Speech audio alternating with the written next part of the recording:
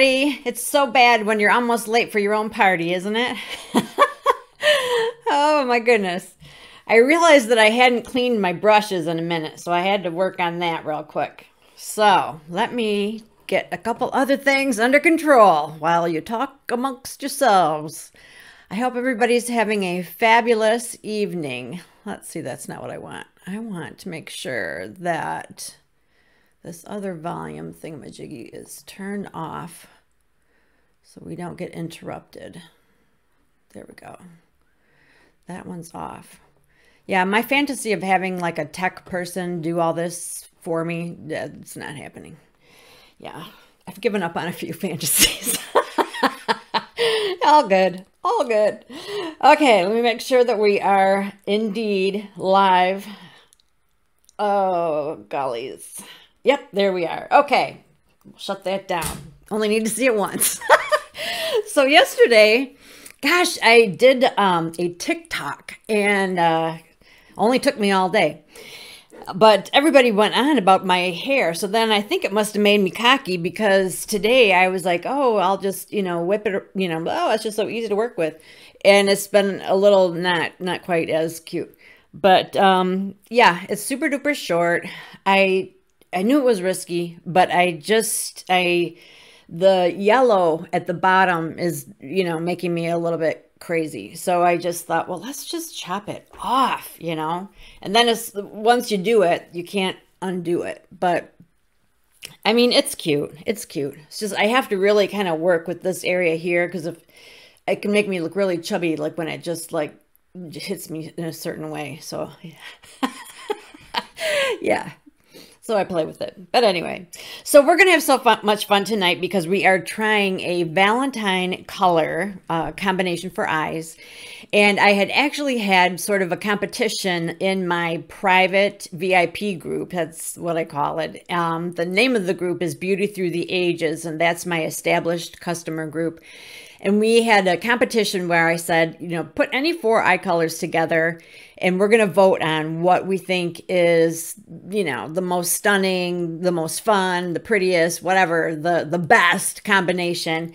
And so we ran that and we had such beautiful color combinations, just really, really great ideas.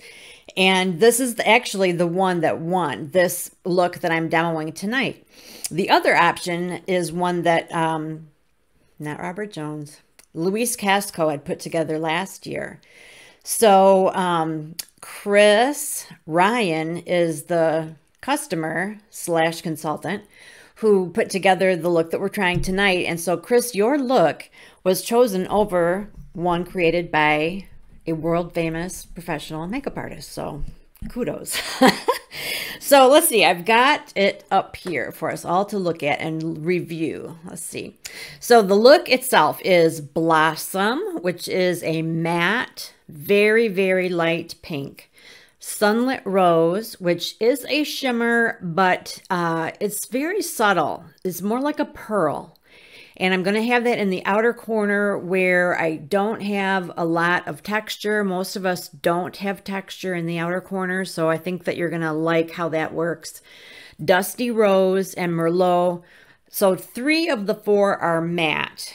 And the way that eye color comes in Mary Kay is that they are individual. They come like in little individual clamshell packaging is what we call it. And that way you can put together your own palette just like we just did. And typically we go through one quicker than the other one. So when you run out of Blossom, you can replace that without having to replace the entire 4-piece set. And that way we're also able to make a better quality, longer lasting compact as opposed to the ones that you just throw away every time you use up the 4 eye colors. So that's the strategy or the thought behind that. I know that brand new customers are kind of like, what's going on? Why is my eye color just all by itself and there's not a compact? So it's a little different, I think, than some people or some companies do it, but you'll love it once you get the hang of it. So, okay.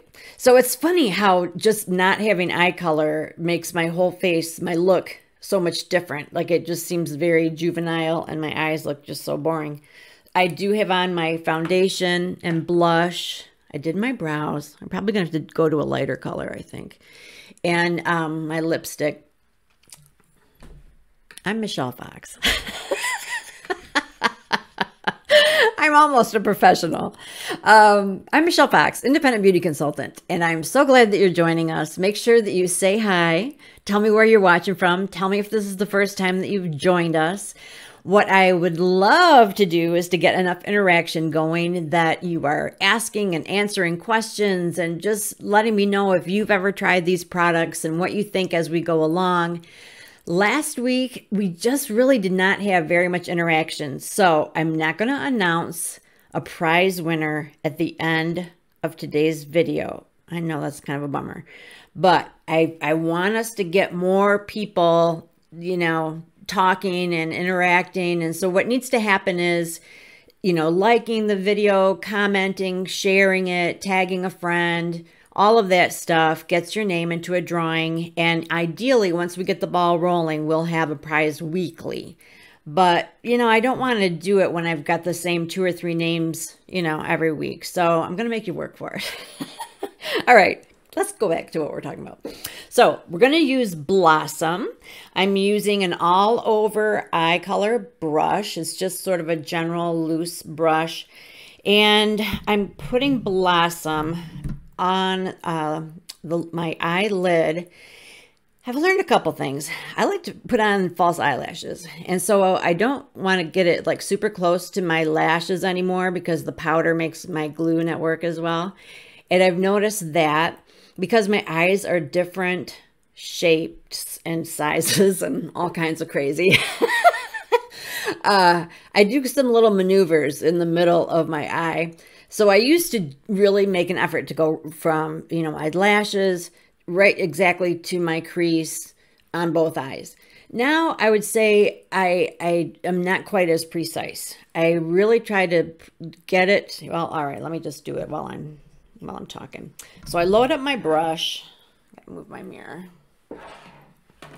Load up my brush with quite a bit of product, and instead of starting, you know, right by my lashes, I might start up a little higher and pat that down really nicely. I do have eye primer on.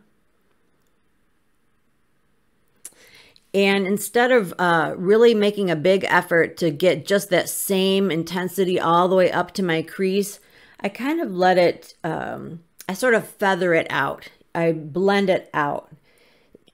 In past times, I might even dip back in and get even more and again pat it and just have like very so that it was very precise and very light, and you could really the whole almond shaped part of my eye was like very, very obvious and visible.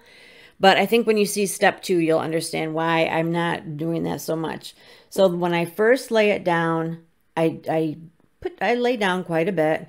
But then I start to just sort of feather it out so that the edges are a little softer. And then I'm not quite as concerned about getting it all the way to my lashes as I used to be.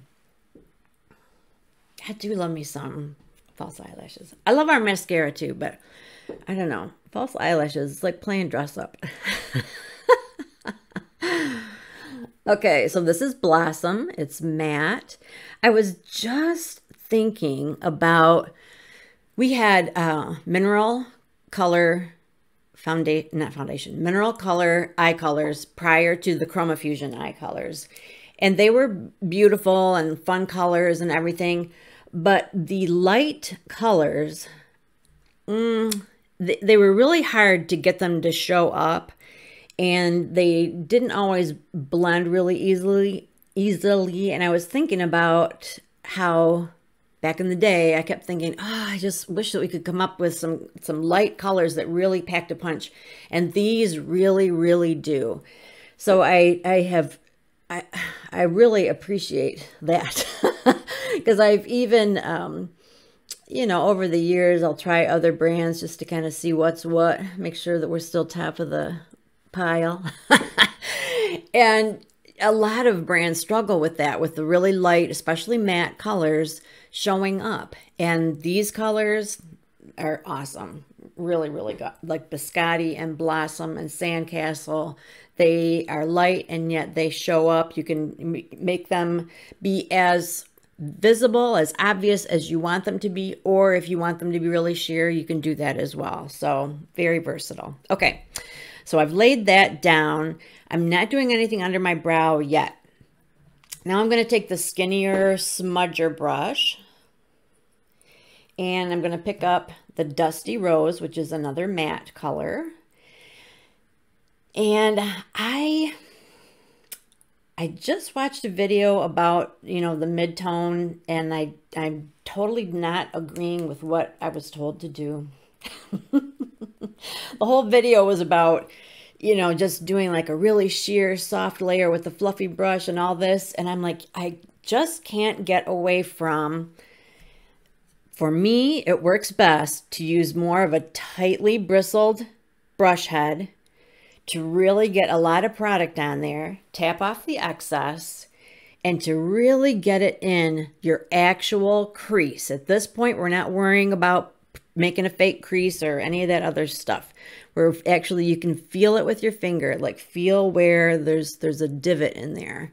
And we're gonna just put that product like right in that space, right in that crease.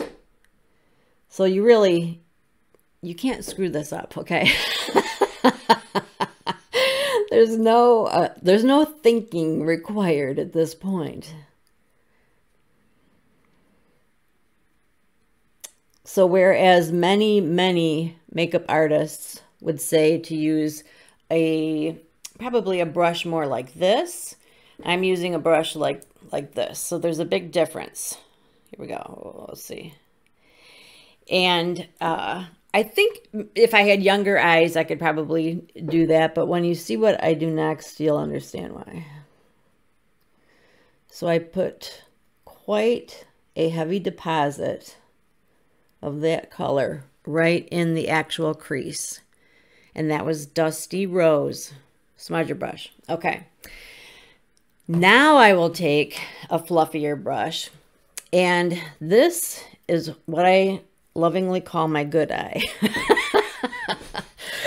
And that means that more of this part of my lid shows than my bad eye.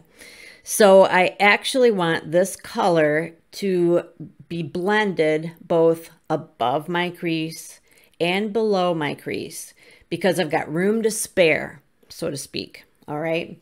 So when I'm blending, I can go in here and I can be a little, you know, willy-nilly. I can kind of just go back and forth, and I could even like brush it down a little bit if I wanted to, you know, do some short feathery strokes coming straight down and up. This is just blending, like making it look softer, more like an airbrushed look. Okay. Now on the other side, I will do a similar thing, but I will have to, you know, adjust my maneuver because it's the bad eye. All right, so little brush. Boy, I'm like whistling. I can hear the air going through my teeth. I don't think I lost a tooth today or anything. I'm not sure what's going on. Oh my goodness. Okay, so here I'm doing the same thing. I'm putting quite a heavy deposit of that mid-tone right in the actual crease. Right in the actual crease. With the smudger brush.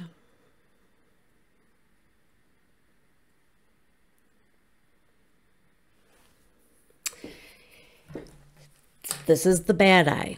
So this is the one that you can't really see as much of the mobile lid. So I need to salvage that. I need to not bring any of that dark down. I need to be very careful and only allow that dark color to be blended upward. So I'm like on purpose, only blending from like the little crevice up. I'm not all willy-nilly like I was before.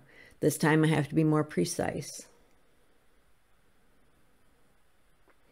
And that is because I have ptosis, which the muscles in this eye are more relaxed, but most of us have eyes that are slightly different. You'll have slightly different shape or one eye bigger than the other. So it's always good to learn the concept, the philosophy behind, you know, light and dark and placement to make adjustments so that your eyes can look a little more symmetrical. Okay, so that's what I do there. Now, the beautiful Sunlit Rose. I could use any brush at this point, but because I don't want anything feeling sad, I'm going to use the crease brush. Sunlit Rose is a gorgeous color. Let's see here. Make sure I'm grabbing the right one. Okay. This has to be it. Is that, yeah. Hold on. This one. Okay, look at my palette, okay? Sometimes it takes me a minute. Okay, it's this one. It is. All right, so I loaded up quite a bit on my brush. Tap off the excess. And I'm going to put it in the outer corner, but I'm also going to bring it in probably like a third of the way right along my eyelid. To me, like the crepey part of my eye that I like to avoid spotlighting is more in this area in here. So as long as I don't put a lot of shimmer, like, you know, right in here, I feel like I'm okay. And so this has some shimmer, not a ton. It really is not terrifically shimmery. So I'm starting out in the outer corner, a little higher than my crease, bringing it in toward my crease, and then coming back where I was, coming down toward my lashes. So I made sort of a V out there. And then I'm filling in that V, and as I do, I'm bringing it all the way a little farther in than normal because I'm allowing it to cover a little bit of my lid. I don't normally bring it in far enough to cover part of my lid. So that's something that's different. Okay, make sure I'm dipping back into the right one. All right, I gotta just look at myself a minute.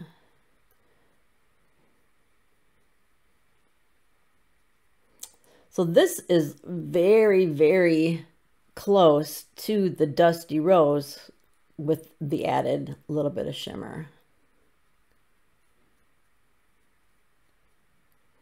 Something that I struggle to explain to people because everybody's eyes are so different, but today I think I might have hit on something. I was thinking about like how to explain like where the high point is, like where to have your outer crease, or not your outer crease, but like the outer corner, like where that tip should be, where that point, the arrowhead. And I thought for me, if you feel like that, this little divot like against your nose, like where the bone goes in, and pretty much that's like where your tear duct is as well, and just go straight across and underneath the tail of your brow. That's where I'm talking. Okay, so even though your lashes might come down lower than that or higher or whatever, this is about where we want it to be, the height of that outer crease. You follow me? Sometimes the more I explain, the crazier it sounds. Oh my. Okay. And then I'm just going to, a lot of times this is just logic. You just see something like, oh, this needs to connect with that, or this, you know, this is higher than this. So like right now where this shimmery part ends is slightly higher than where I have any of my Dusty Rose laid down. So I just want to kind of follow that path just a little bit to sort of merge the two together. You know, it's as much art as it is science, people. And there's no perfect way. There's no right or wrong. It's what makes you feel pretty, what works for you. If you've been with me any length of time, you know I really like Diva nails, these guys. And I had some all spread out on my desk today. I have like a gajillion of them. And I thought, this is my hobby, because I kind of feel bad that I don't really have hobbies. But really, in the same way that, you know, crochet and whatever the heck else, people enjoy that because it's artistic and you're working with color and patterns and stuff. Makeup and nails, that's my artsy fartsy expression. I love it. And that's okay. That's okay with me. All right, so I'm out here. I'm making this outer V type thing. I forget that I need to walk you through. So I'm coming in this way over here. This again is Sunlit Rose. Then I come back out to this outer corner and come down toward my lash line. And then I'm feathering it in, sort of filling in that area. And as I do, I'm also bringing it on my lid.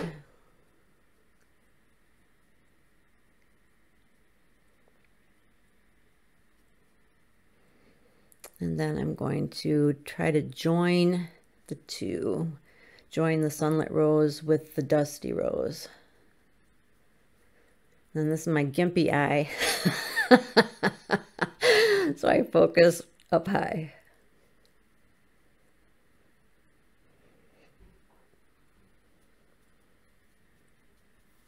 Okay. Let me pause.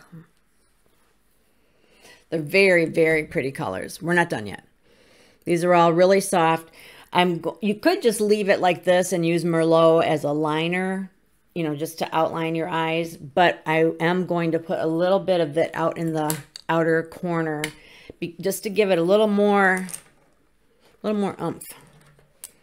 Let's see. So I'm going to come back with the smudger brush. And I'm really and truly just taking just a tiny bit. All right, where is that guy? Right here. Merlot is a gorgeous wine shade, but you got to control it, just like your wine. Okay. So this is important now that you know, like, where that outer, that corner point, whatever arrowhead is, because I just want to put a dot in that spot. So let's see here. So like that's where I'm putting my Merlot dot. I just want just a little bit of it because I just want to use it to deepen this, but I don't want to overwhelm it, which I have a terrible habit of doing. So I just put that right there, and I'm just going to kind of feather it, you know, up and down. I did not put a lot of product on the brush that time. If I wanted this to be really dramatic, then I would have put more product. I could have used a bigger brush, but I just want this to add a little bit of depth to that outer corner.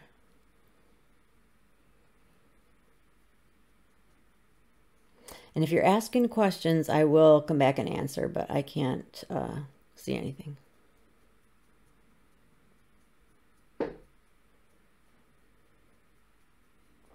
And this is actually the eye color combination that I had on when I did my TikTok video. And a lot of people liked that as well.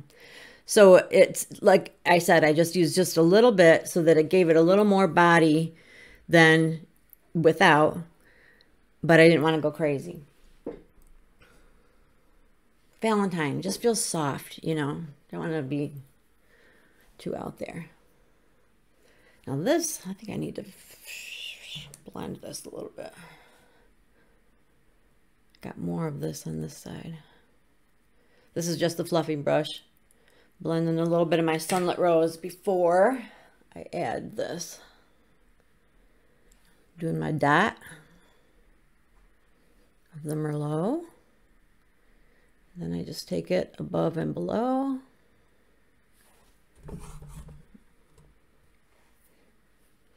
Okay, oh yeah, that's kind of cute. You can see my palette back there, huh? It's a good thing I don't have anything like embarrassing back there. Or do I?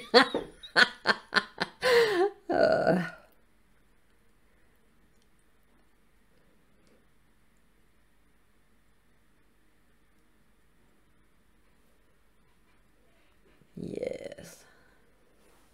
I really like these colors. And I was going to suggest that what you can do, since the Sunlit Rose, it's not a dark, you know, it's a medium body, it's medium shade, it's not super light like Blossom, but it is shimmery and it does reflect light really well. So you could put some of that under your brow. I think, let's do that. Let's just do. That's another area where we're not typically crepey. You know, this is usually smooth, thank God. We got one area. There, how's it looking? Pretty good. Okay, so yeah, let's do. And for that, I used this one, right? Crease brush. Pretty sure. So I'm just gonna go just right under my brow. Give it just a little bit of shimmer.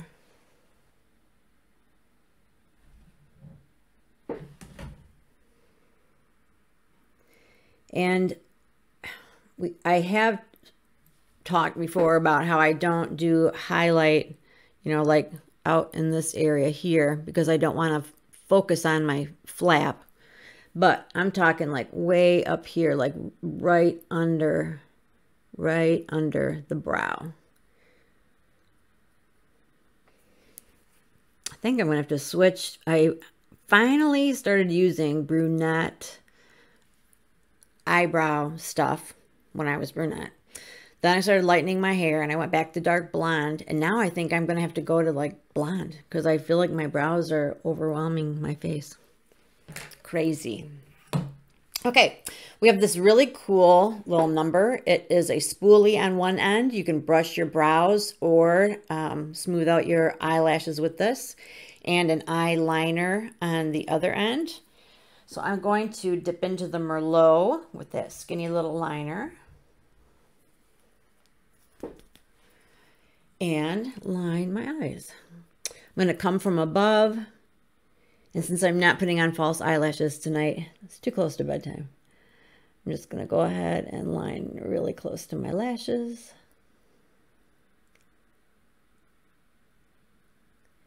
And you can also line from underneath, tight line. That's another way of lining. It's very pretty and very dramatic looking.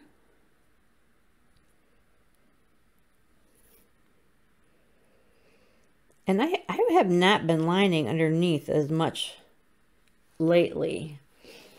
But because of my glasses, unfortunately, you can't see very much of the top half of my eye. And so I will look at myself in the mirror and think, I'm not putting anything on the bottom half of my eye. And that's what everybody's looking at. So I probably need to rethink that philosophy.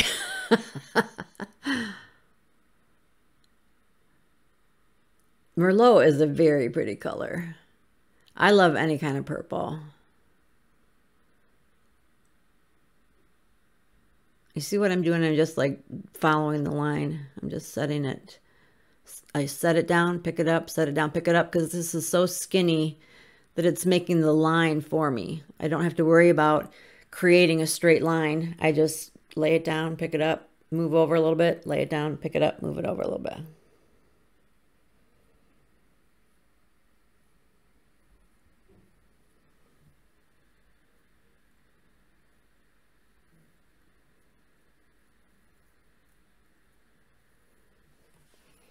All right. Let's see. What do you think? Love it?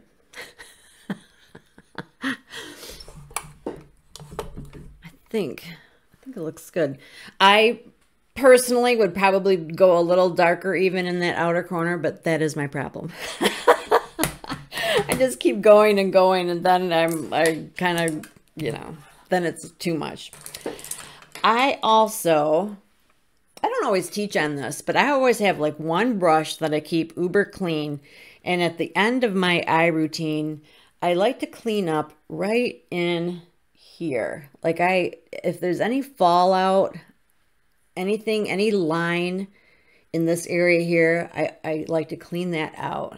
And I don't hear a lot of people talk about that, but I like to make sure that is really smooth and clean in there. And I want to clean underneath too. All right. I need to reapply my mascara. I think sometimes just when I'm maneuvering in there, I kind of smush them down. But other than that, it's looking pretty good, yeah? So if you want samples of those colors, let me know, because that's totally doable. And if you are not part of Beauty Through the Ages, which is a private group, right now you're probably on my business page, which is a public business page. But the fun of being in the private group is, like, we did that voting thing, or we voted on what colors we liked, and Chris won. We have lots of giveaways and fun stuff there. So I would love it if you would consider joining that, and make sure that if you have not said anything yet in the comments, just at least say, hi, your eyes look really pretty. Say something. It really does help. It helps the algorithm, blah, blah, blah. But the more people interact, the more likely other people will see the video, which is great, because the reason I make videos is so people see them, obviously. But also, it really is fun. I am amazed. I think the whole COVID thing has made us all realize you can actually make friends on Facebook. It's cool. It's neat that you can be interacting with people and actually feel like you really know people well, just because you show up on Thursday nights and chit chat during a live video. So you can never have too many friends. Am I right? So, all right. Thank you so much for watching. I hope that you have given me some feedback there. And if you want the samples, let me know. If I'm not your consultant, make sure that you just let your consultant know you want Blossom, Dusty Rose, Sunlit Rose, Merlot. Alrighty. Next week, we are going to talk about pink lipstick. I'll show you a variety of pinks. That's what I did in my TikTok. And we'll just talk about, what do you need to be factoring in? How do you figure out what's the right pink for you? For a long time, I didn't think I could wear pink, but indeed I can. So that's what we're going to chat about, and I will see you then. Thanks so much for your time. Have a great, great night. Good night.